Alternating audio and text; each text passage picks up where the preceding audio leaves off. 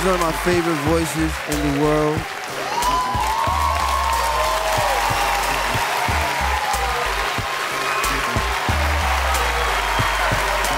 Jill Scott.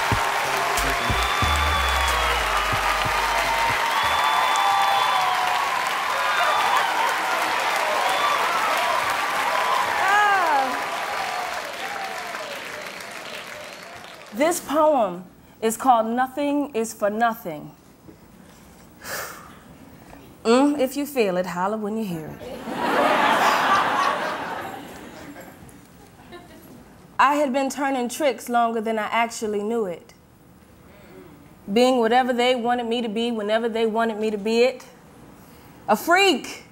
Inside, outside, kitchen counters, laundromats, 2 at a time, hotels, motels, and backseats of leased cars, vans, and Jeeps.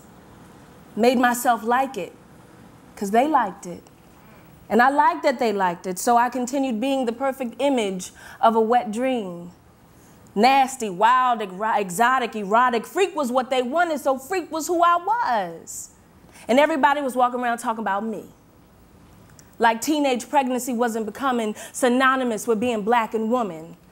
Like America wasn't suffocating our thoughts.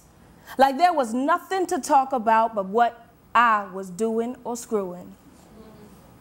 And I thought the whole damn thing was ridiculous, which it was.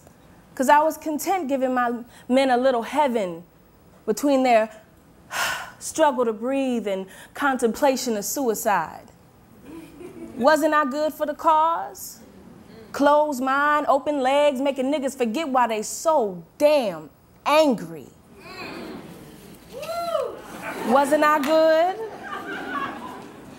Then the mood swung as well, the tempo, and I became an ideal. So they want her pretty and docile, caring and stupid. And there I was on your Mark, Seth, Joe, and I was Susie Homemaker on the hunt for love. Cooking and cleaning, ironing, faithful and a freak, because that's what they liked. And I liked being what they liked, so what they liked was who I was.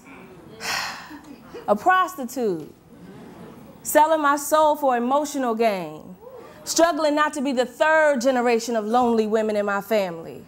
Struggling to gain, but gaining nothing but confusion, frustration, illusion, and emptiness, because there was no love, just empty condom wrappers on the floors to be discarded like me.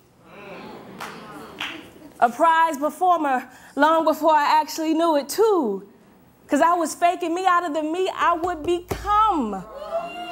The me that I see now. The me who holds on to herself with both hands and all feet. The me who must have love and give it. The me who brings more to the table than good looks in a wet hole. The me that is confident and intelligent and filled to the brim with respect for me. And a freak. Because that's what I like. And I like being what I like. And what I